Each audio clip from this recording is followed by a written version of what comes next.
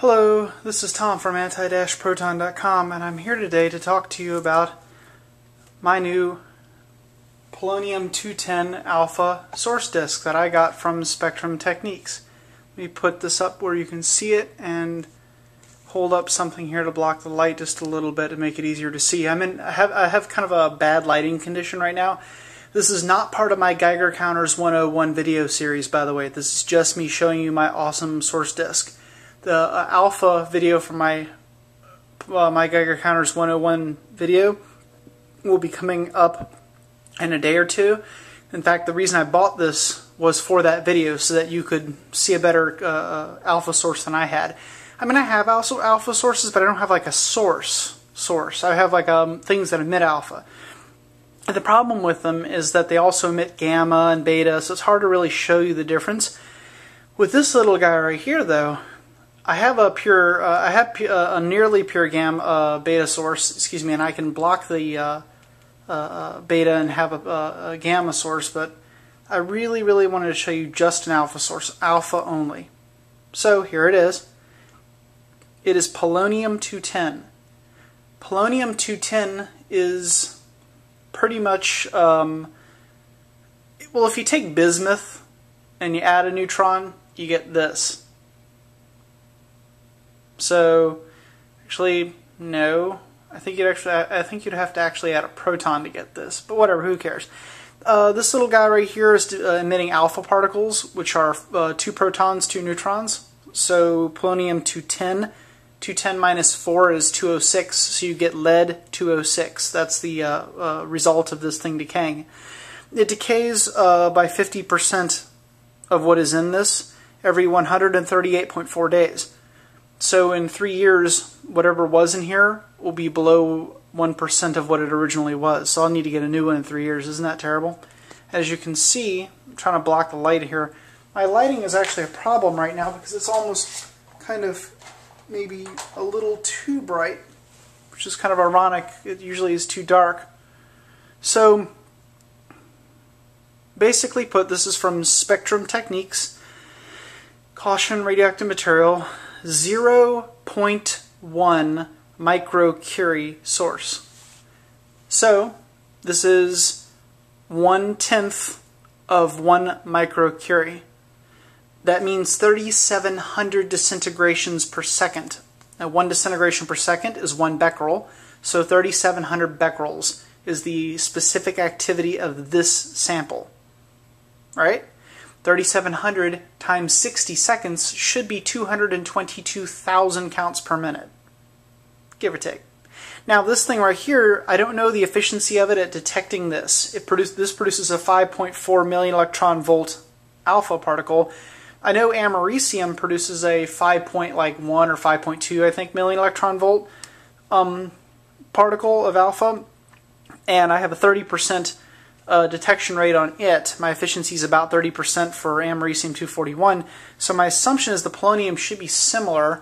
I'm only going to get 1/2 of it at a time, and then of course there's the efficiency, and then there's the 4-pi geometry, meaning how far away I am from it. It's the same amount of energy divided into the area of a circle. It should be more than an area. It should actually be like a sphere with a thickness to it, actually. But regardless, we're not going to get that deep into math. In fact, we're not really going to do any math. Let's see what we get.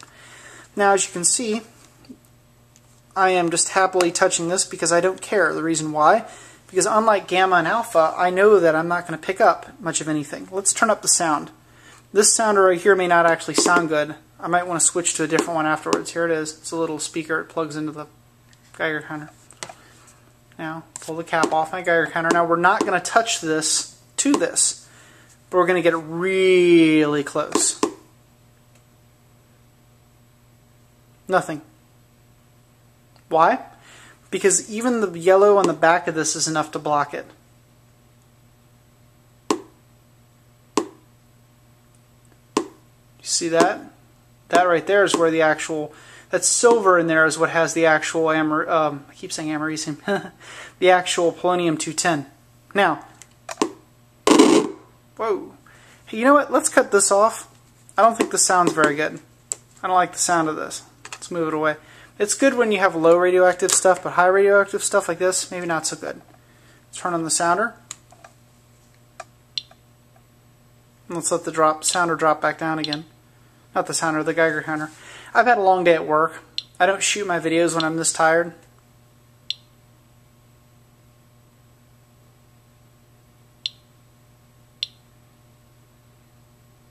There we go.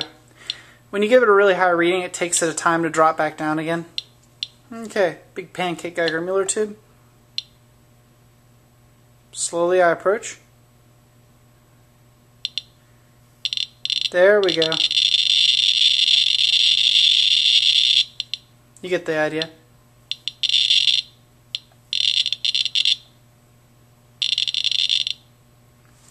Alright, now let's see how high we can get if I put the Geiger counter really close to it but without touching it. Alright? Really, really, really close. I have to get down on the floor so I can look really carefully to make sure. Let's see what we get. Alright, that's about as close as I can get it without touching it. Let's see what we get. 24,000 counts per minute. 24, 25, something like that. That's as close as I can get it without touching.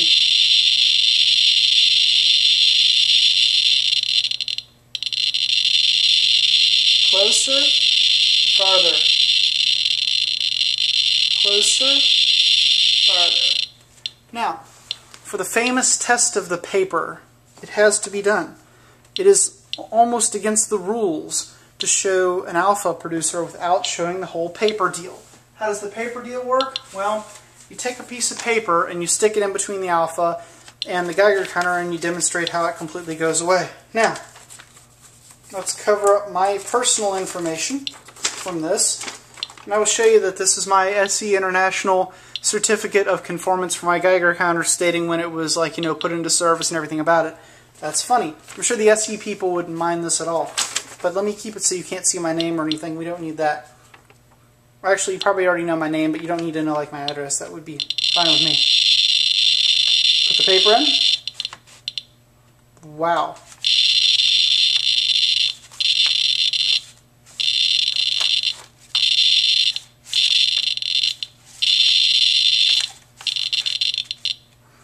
Oops. Knocked over the source of the paper. The reason this happens is because the paper can actually block most of the alpha. Alpha is not very good at making it through things, even like paper, because it's very positively charged, having a positive electrical charge of 2. The reason being is it's 2 protons, 2 neutrons.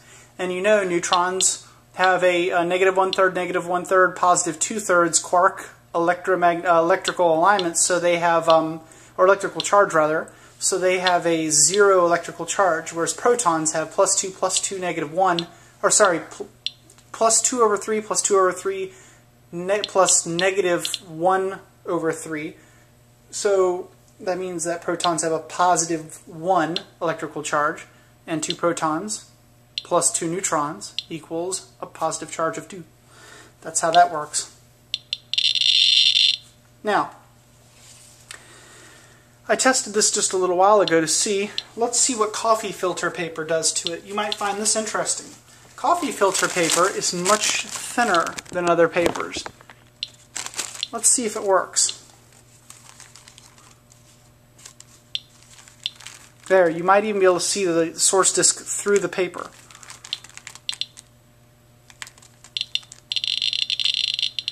Not actually touching it, but it's pretty close.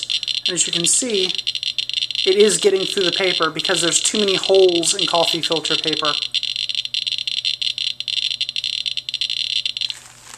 Last but not least on my list of amusing things to look at today, I wanted to look at, let's see, where did I put my mica source? Mica piece.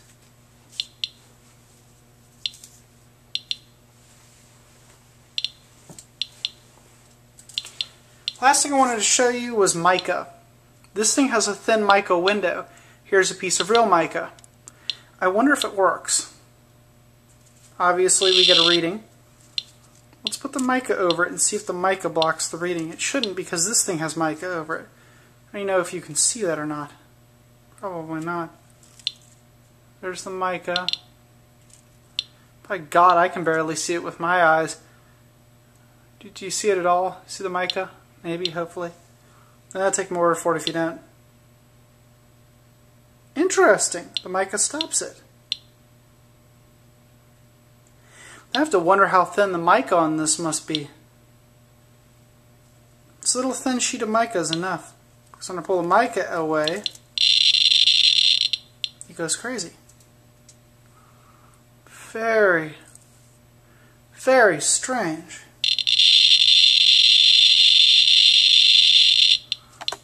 Oops, bumped the camera thing. Let's pull this off, cut it off, and see what that is in counts per second. Le Système International. Counts per second.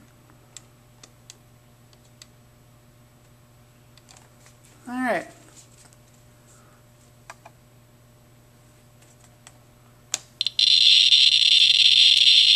Very close, but not touching.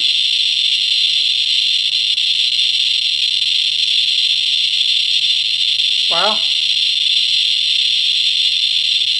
428. Now, of course, the microsieverts make no difference whatsoever because remember, without knowing the energy, you cannot know the amount of energy this produces. The reading would actually be much higher, most likely, because of the fact that this thing produces a massively more a more energetic particle than what you would get from cesium-137 anyway. But because people like to see it, I'll show you anyway.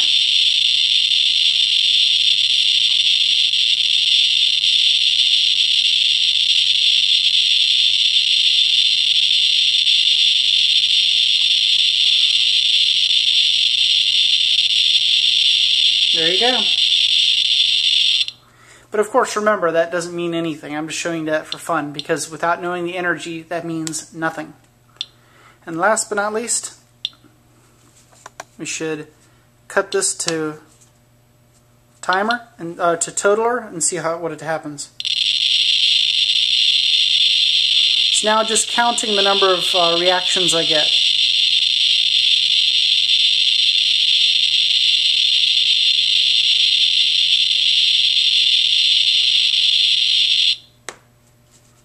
Creepy.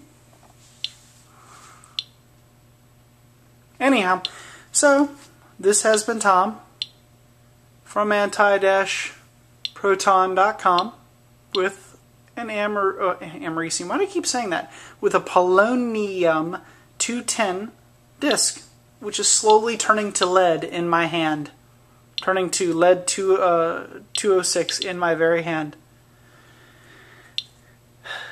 Bye bye.